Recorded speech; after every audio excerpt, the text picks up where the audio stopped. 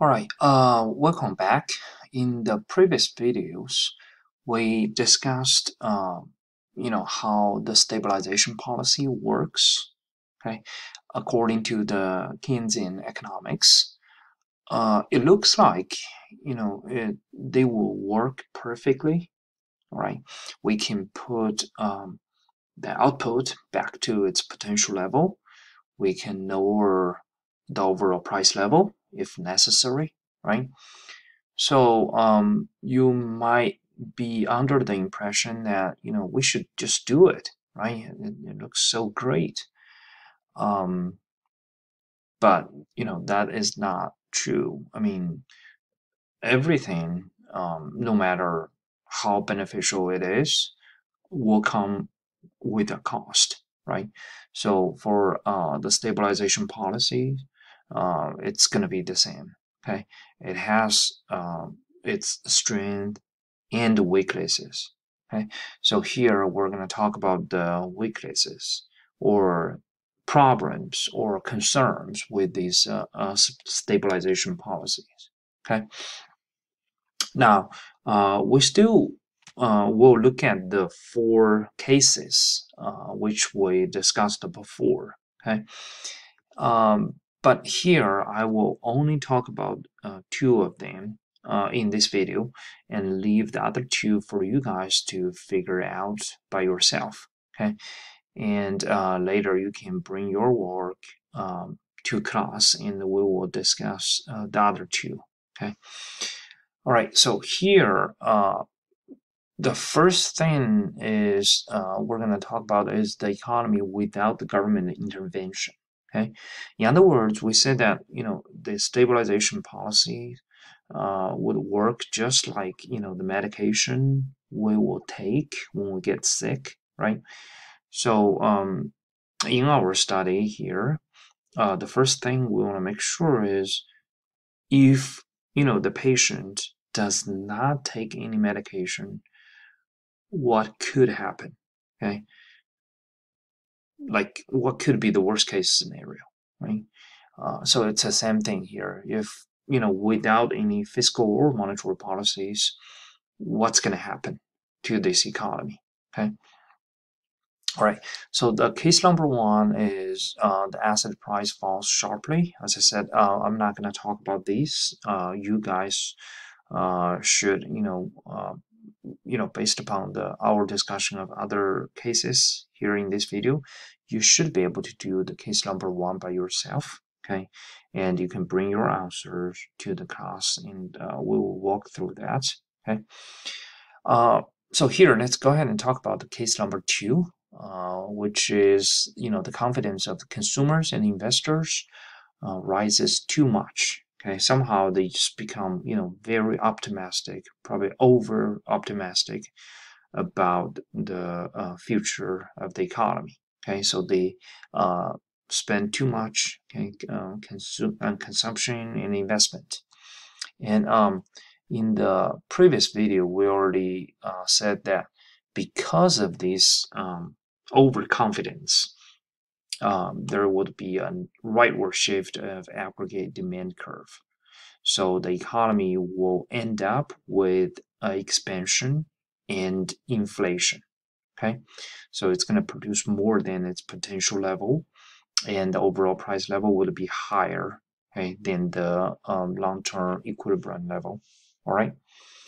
Now, what's going to happen next? That's what we're going to figure out here. Okay, so suppose right now the economy is operating at point A. What's going to be the next stop of this economy, right? As we said before, because point A, or the YA, which is output level at point A, stays above the Y bar, which is a potential GDP, right? And as we said before, this is not sustainable. Okay, I believe back in um, chapter, I think when we talk about unemployment, right? We talk about the natural rate of unemployment. We also talk about potential GDP, right? We said if the actual output level goes above the potential level, we don't believe it's sustainable in the long term, right? Now here, we're going to talk about why it's not sustainable, okay? So for example, when the economy produces at point A, that means, they already use the productive resources a lot, okay?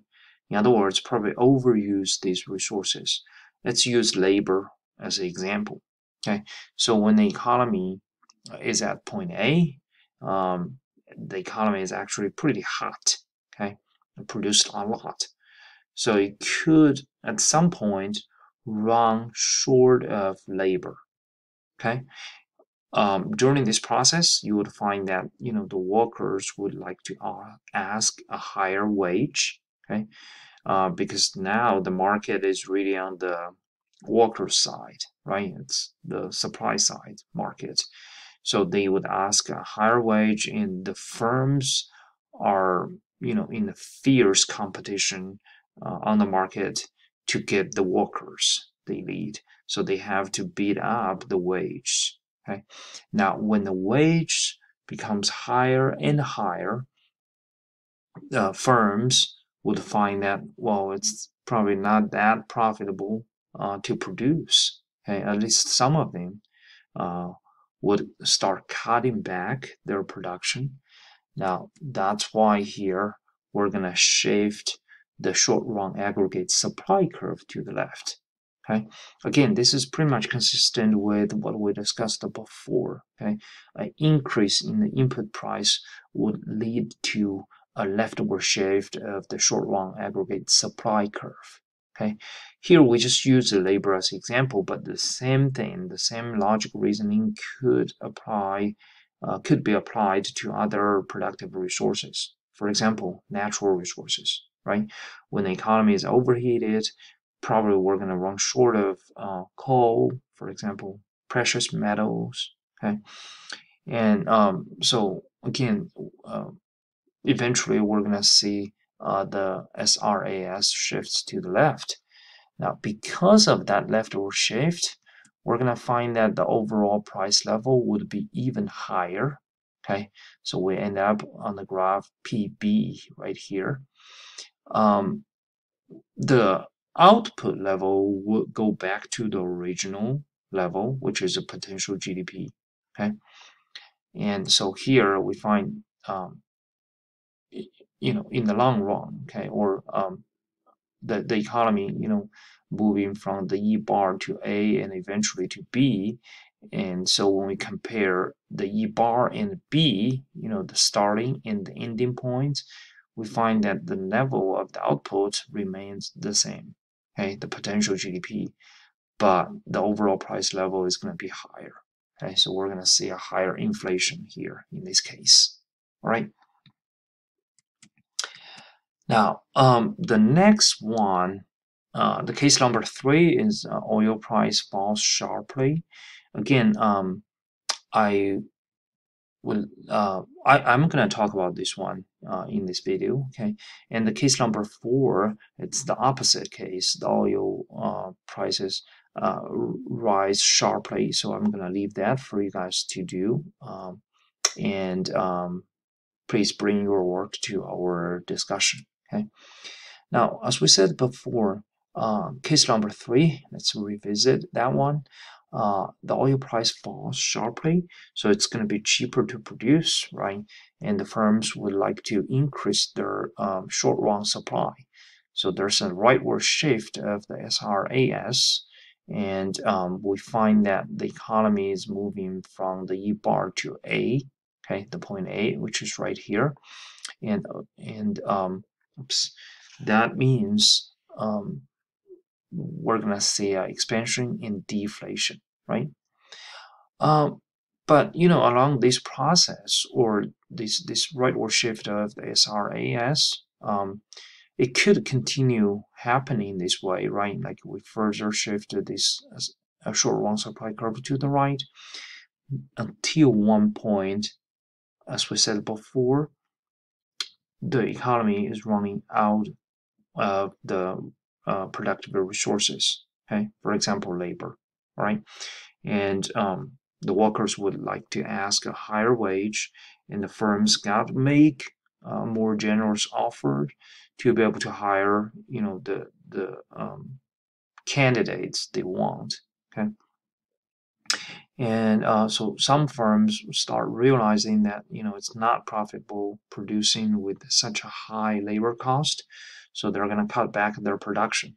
When we see more and more firms are doing that, this means we have to put the SRAS back to the original level. In other words, a leftover shift of the short-run aggregate supply curve. Okay.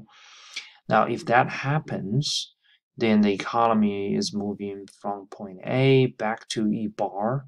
Okay, so the overall price level goes back to the original level, and the output goes back to the potential level. Okay, all right, and so you can figure out the difference between this one and the one on the previous slide, right? Again, following the same logic, um,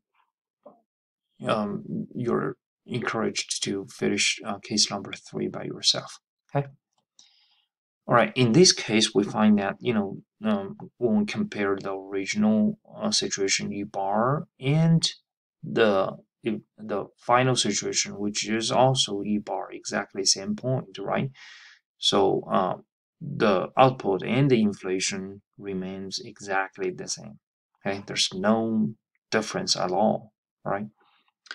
Now, the two cases we just discussed, or the reasoning we just discussed, is called the self-correction mechanism, okay, ACM. Self-correction mechanism says that the government intervention is not always necessary.